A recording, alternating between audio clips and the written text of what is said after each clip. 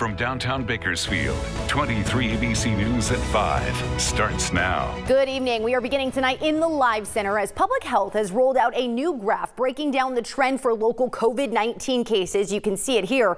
Officials are now confirming 565 cases for Kern County residents and 9 for non-residents.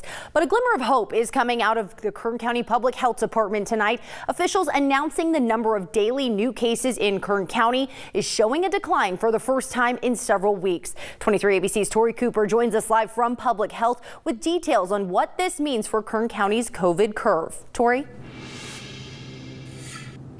Yeah, Jess, Public Health unveiled that new tracker earlier today, that dashboard really giving us that more clear picture surrounding our county's curve. But health officials say only time will show whether or not we are truly slowing the spread.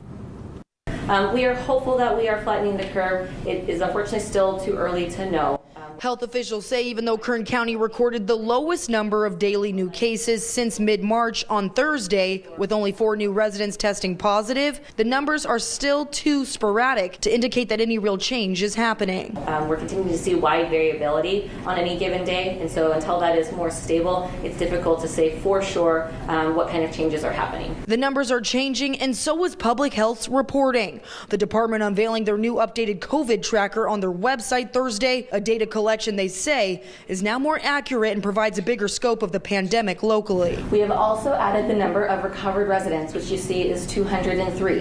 The updated tracker also showing some good news for residents. As of Thursday, more than half of all the tests that have been conducted have come back negative for COVID-19. And 90 residents who previously tested positive just a week ago have now since recovered either at home or in hospital isolation. But new charts are also showing people who fall between the ages of 18 and 49 are the most impacted so far. That new data showing more than half of the county's residents who tested positive are all under the age of 50.